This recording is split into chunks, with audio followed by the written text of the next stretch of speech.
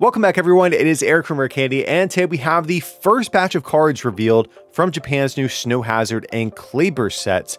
So these things got kind of unexpectedly revealed in the middle of the night and actually kind of threw my upload schedule off. I originally had a completely different video intended for today, but these cards are, kind of important. There's definitely some pretty notable ones here. So we had to shift gears and cover these cards instead, which I am excited to talk with you guys about today.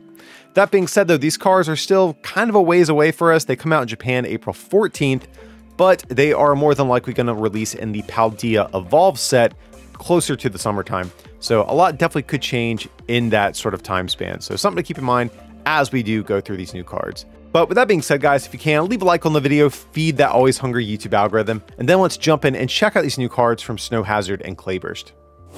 Okay, so first we have Chien-Pao EX. It's another one of these Pokemon in this weird, like quartet, I think it is, that's from Scarlet and Violet. But the first attack, discard 2 cards from the top of your opponent's deck, and the second attack for 2 fire does 100. You choose up to 3 of your bench Pokemon, search your deck for a basic fire energy, and attach it to each of those Pokemon, then shuffle your deck.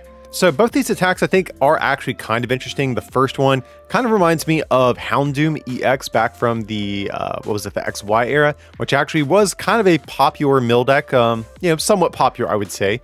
So that is definitely a consideration. But the second attack also kind of interesting here. I think fire is kind of an awkward type to be just because, like, unless your Pokemon have a 2 energy attack cost, very frequently it's actually difficult to get them powered up with Magma Basin. So for these Pokemon like Arcanine EX or the various Charizard cards that exist, that have a 3 or more attack cost, it's kind of awkward to get them powered up, and Chien-Pao EX offers you a way to soften up your opponent while also setting up some of your Pokemon on the bench. Now, what do we actually pair this with? I think that's still kind of up in the air. Arcanine EX definitely comes to mind, but I don't think we're actually pairing this with like Charizard V-Star or any Pokemon V, just because Arceus can already sort of accomplish that. But this is pretty decent energy acceleration, I won't lie. So if we do get some good fire EXs throughout the Scarlet and Violet era, this actually could be a pretty decent attack to lead the game with. It's not too hard to get powered up. With just 1 attachment and a Magma Basin, you might be able to get this thing up and running. Alrighty, up next from there, we have the first of several pseudo reprints, and that is going to be Baxcalibur. So this is going to be a stage 2 Pokemon, very important to note here, but says, as often as you like during your turn, you may attach a basic water energy from your hand to one of your Pokemon. So this is identical to Rain Dance that we've seen on Blastoise, which is, probably one of the best water Pokemon we've ever seen. Kind of similar to Frostmoth, the trade-off to Frostmoth for newer players here, if you want to think about it that way, is you can attach to any Pokemon you want. You're not limited to just the bench, but of course it does come at the cost of being a stage 2, which is significantly harder to power up compared to Frostmoth. Now, if we can get some ways to more easily get out our stage 2 Pokemon, this definitely could be, something we eye down, especially since Chien-Pao EX is a water Pokemon and also is going to be looking to be paired with this. But yeah, being a stage 2 is definitely the big obstacle this card is going to have to overcome if it does want to see any play. But of course, the big partner they are sort of pushing it with here is going to be the Chien-Pao EX. So let's take a look at this thing. Has this ability once during your turn. If this Pokemon is your active, you may search your deck for 2 basic water energy, reveal them, put them into your hand, then shuffle your deck. And then its attack for 2 water does 60, and you discard any amount of water energy from this Pokemon, and does 60 for each card you discarded in this way.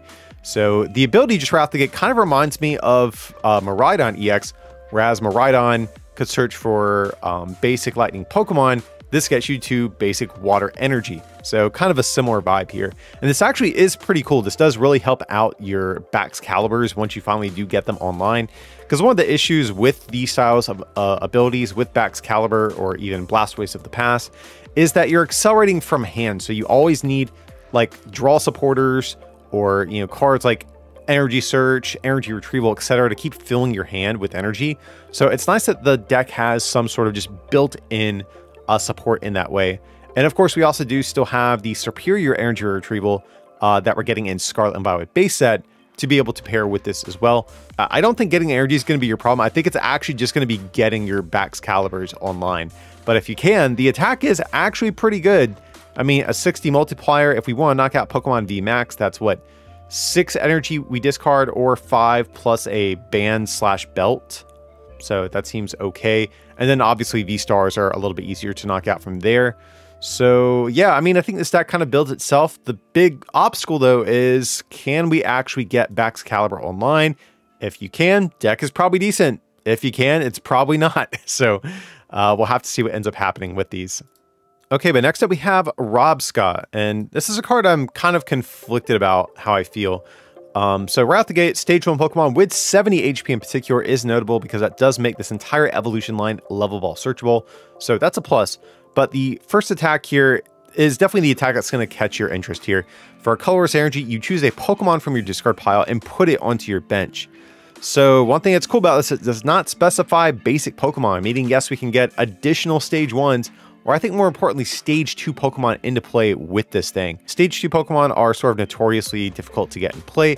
We were just talking about that with Baxcalibur, where, you know, if you can't get Baxcalibur into play, your whole deck sort of falls apart. So for these sorts of stage 2s, we can use something like a Rabsca to maybe get them in play. But I think my issue with this card is just that you're already devoting resources into setting up this Pokemon. Why not just use those resources and spaces in your deck for more consistency cards to get your stage 2 in play to begin with? So I think that's where this card loses me. If this was maybe get 2 Pokemon, then maybe we'd be in business. But right now, I just don't think you're getting enough value out of this to set this up instead of your preferred Pokemon. And also too, you have to get the Pokemon into your discard pile first, meaning you're going to have to find this Pokemon you want, Ultra Ball it away, research it away. It's not impossible, but it's just an extra hurdle you're going to have to jump through that might make it harder to actually pull off this attack. You know, that being said, maybe there's some potential here, but you know, for the moment, I'm a little bit skeptical of this attack. Okay, next up though, we have Ting-Lu EX. So this thing's actually pretty beefy, has 240 HP, which on a basic Pokemon, definitely very, very solid. Let's see, Grass Weakness, 4 Retreat. But this ability says, if this Pokemon is your active, your opponent's Pokemon with damage counters on them have no abilities, but excluding Pokemon EX. So this does shut down a good bit of Pokemon. Let's just try to run through a few of them.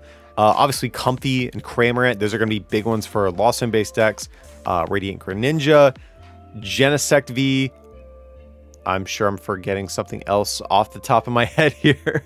But yeah, this is definitely pretty solid to be able to shut down abilities on Pokemon. We don't have a ton of ability lock in the format, so being able to actually shut these down is pretty good. So that's cool. We just need a way of getting damage counters on the Pokemon. Of course, we have the Hawlucha that's coming out in Scarlet and Violet, but we also do have this attack here for 3 fighting, which honestly is kind of annoying. Does 150, but then we put 2 damage counters on one of your opponent's benched Pokemon. So I think had this attack been like 2 fighting, I would actually probably like this a lot. I think this would be really good in that situation. It would kind of feel kind of like Dragapult V Max, definitely kind of a very similar vibe with the attack, but just again, requires a little bit more energy than we would like. And the 2 damage counters is nice. I mean, that does allow us to set up this ability here. And 150 isn't a bad amount of damage either. It's a generally decent 2-shotting amount. And with things like Choice Belts, we can even guarantee like 2 shots on Pokemon EX. Or I'm sorry, Pokemon V Max. But yeah, the 3 fighting energy is definitely the big obstacle to overcome here. So we'd probably have to play Koraidon EX and or Gutsy Pickaxe. I think those seem like probably necessities if we do want to get this thing up and running. But between this and the Chien-Pao EX, I definitely like the water one a bit more. That being said, ability lock is good. Just if we can get around this funky attack cost, the card might actually be able to see some play. But otherwise, I don't have a lot of hope for this thing right now, because we also can't really use this as like a hit and run Pokemon, just because it has a 4 retreat cost and we don't have like Float Stone or anything like that. Because otherwise we could use something like, I don't know, Reggie Lucky V, just easy example. So if we had some decent Pokemon like that, we could attack, switch into this, and lock our opponent's abilities, but we don't really have the cards necessary for that sort of strategy. So again, I think for the moment, we are sort of locked into attacking with this thing if we do want to make use of it. And there are some issues there, so we'll see how this thing is going to land when it comes out. So we actually have our first ever Dudunsparce, And unfortunately, I think this card is probably just as disappointing as the actual Pokemon's design ended up being. So its second attack here does 100. Your opponent's active is now paralyzed, but then you shuffle this Pokemon and all cards attached to it into your deck. So paralysis, like, automatically is pretty good, guys, but the damage output is pretty low for this amount of energy. Being colorless means you're also never going to hit anything for weakness. And how are we ever going to chain these attacks? That's sort of the next question to sort of contend with, because you're putting the energy back into your deck. And also, even if you are paralyzing your opponent, you know, a lot of decks right now are playing like heavy switch cards other than like Lugia. So I don't even know how often this paralysis is actually going to stick. So kind of unfortunate. Dudunsparce, not too great. Okay, so we have a new Maushold that actually has a kind of interesting attack here. It says put damage counters on each of your opponent's Pokemon equal to the number of Maushold that you have in play. So what this means effectively is if we have all 4 Maushold in play, we can spread 4 to all of our opponent's Pokemon. So kind of a cool effect. Maybe if the other Maushold becomes decent, this could be like a 1-of theoretically in a deck like that. But my issue with this, first of all, is you need every Maushold in your deck into play for this to be any meaningful amount of damage. So that assumes you're not going to prize any of these. But also this requires 3 energy, which is kind of awkward. If this was 2, I'd be a little bit more enthusiastic about this, but really right now, I don't think we have a great way at getting 3 energies on these things consistently. I mean, there are things like Mirage Gate or even like Flaffy or Cherrim, but you know, even if this was just 2 colorless, I still don't even know if that would be good enough for this card to be good. And at the end of the day, there are certain cards out there like Switch Cart that could just heal off the Pokemon you're spreading damage to. So probably not that great at the end of the day. So for our final Pokemon we're going to look at today, we have Squawkabilly EX, which is definitely one of the more interesting ones we have today. It has this ability on your first turn of the game. You may discard your hand and draw 6, but you can't use more than one of these abilities during your turn. So at a quick glance, this actually does look like the Dedenne GX, which was, you know, an incredible card. Saw play basically from the moment it was printed till the moment that it rotated. But the big trade-off here is that this card only allows you to do this on the first turn of the game. And honestly, I kind of like this change just because Dedenne, I think, really does, you know, disproportionately enable all basic decks. It enables more aggressive decks to be successful. It's not a card that, you know, often benefits slower, more methodical setup based decks. So the fact that this ability is getting a nerf to only being useful on the first turn of the game is something I actually really do like. These all basic aggressive decks definitely can still make use of this, but you know, they're not going to be able to play multiple of these throughout the course of the game and just have this crazy draw engine at their disposal. So I actually do like this change. I'm definitely curious what you guys are thinking about this one as well. And then its attack, also not horrible for a colorless energy, this 20, and you attach up to 2 basic energy from your discard to one of your Pokemon. So the attack is definitely a little bit of an afterthought, but it always is nice when these sort of bench-sitting Pokemon do have some sort of attack you can fall back on after you've already made use of this ability. And also, another thing I just realized, this is actually not a coming into play ability as well. So that is also one sort of, you know, trade-off in its favor. Dedenne, you had to play it from hand. This, if you are unfortunate enough to start with it, well, you can actually use this ability, unlike with Dedenne. So that actually does make this card a little bit better in that regard too, I suppose. Yeah, I think Squawkabilly is cool. I like this card. This is definitely a change for this ability I like. And I definitely want to hear from you guys on this one specifically. Do you think this is a fair change? Do you think this is better for the game for it to be designed like this? Or do you think it's not very useful now? Sound off down below in the comments. Let me know what you're thinking. But getting into our trainers, we're finally reunited with our old friend Superrod. It's been many, many years at this point, but it is finally back. We shuffle in 3 of any combination of Pokemon and basic energy from our discard back into our deck. So this is finally going to give us some Pokemon recovery. You know, we are getting Miriam in Scarlet and Violet, but it's kind of an awkward card to use because it's a supporter and doesn't get energy. And with Ordinary Rod rotating, there hasn't been something like this remaining in the format to sort of fill that void. So this is going to be great for just so many decks out there. I think specifically for like single prize decks and evolution decks. I mean, Super Rod's basically always been good every time it's been printed, and I'm hoping we finally get a secret rare version. That's one thing we have not seen with any printings of Super Rod yet, so I'm looking forward to hopefully getting some gold versions of this guy for, you know, to bling out my decks with. So happy to have this one back. Okay, next up we have like kind of a reprint-ish card. We have Charm of Courage. So it's a new Pokemon tool, but it says the basic Pokemon this card is attached to gets plus 50 HP. So actually this is a direct upgrade from Cape of Toughness, which of course is leaving us in the rotation. So even though they both do plus 50 HP, Cape of Toughness of course had that, that extra clause on the card that said it doesn't apply for Pokemon GX. So for what it's worth, this will work on Pokemon GX now, but it's really not that relevant for standard format. Effectively, this is going to do the same thing in most instances. So cards like Blissey V are still going to be able to use an effect like this. Of course, we also looked at those 2 new legendary EXs. I think this easily could pair well with both of those. So this card definitely seems good. I'm just a little bit bummed that we're seeing more basic Pokemon support. If I'm being honest, like going into the Scarlet and Violet era, when the EX mechanic and everything was revealed, it definitely looked like they were positioning this era of the game to be more focused on evolutions and getting back to that sort of game design.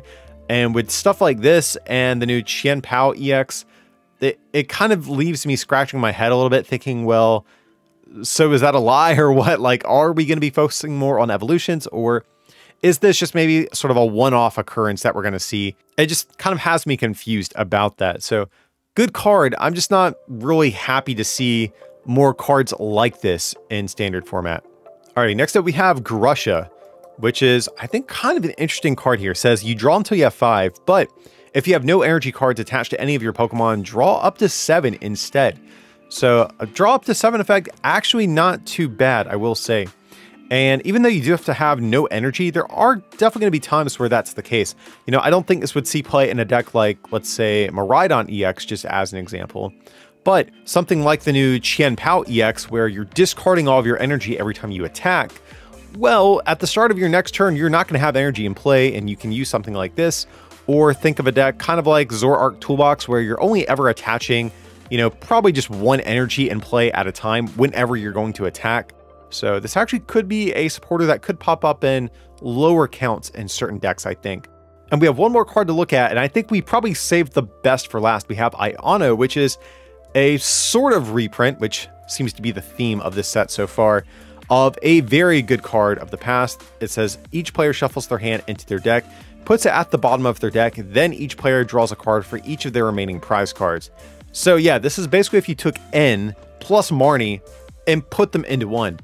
And honestly, I think this is probably better than both of those cards, because with N, yeah, you're putting your opponent down to potentially 1 or 2 cards, depending on how many prizes they have left, but they're shuffling in and drawing those cards back, meaning if your opponent has game in hand and you end them, they still have a chance at drawing back into the game-winning card they were hoping to keep. But with Iono, those cards are going straight to the bottom of their deck. They are not getting that card back quite as easily. So I think, in fact, this is actually just better than N in most situations. So I think a lot of people were sort of wondering if N was going to get a reprint, since Pokemon openly said they want more comeback potential in the game, more comeback mechanics, and this definitely falls right in line with that. This is definitely a super big comeback mechanic, since now if your opponent is sort of running away with the game, once they're down to like 1 or 2 prize cards, hit them with this and just watch them just dead draw to a loss, essentially. Like anyone who's been playing for a while, who's played in a format with N, probably can tell you there's so many games where your opponent just hits you with the late game N and you just lose as a result of it. And trust me, the same thing is going to happen with this card as well. And interestingly, we have Collapse Stadium in the format, which is kind of similar to Parallel City. We have this, which is, again, kind of similar to N. We're just missing a like pseudo Garbotoxin reprint to shut off abilities to hit our opponents with that big, wombo combo, which is sort of like the ultimate disruption combo we would see in the past, where you would turn off your opponent's abilities, limit their bench size with Parallel City, and then end them to like nothing and watch them just dead draw into oblivion. So I'm probably hoping we don't see a Garbotoxin reprint, but it's interesting to see if we did get that. We would sort of be able to recreate that combo of the past. But yeah, Iono is very, very good. I think I would actually say, like I said, the best card of all these new cards that we looked at today. But I am definitely curious, guys, what do you think about all these cards we looked at today? I think some of the best ones are honestly just like pseudo reprints or outright reprints with Super Odd. So we have the Iono, we have the Super Odd, we have Squawkabilly. Where was it? what was it called? Yeah, the Baxcalibur.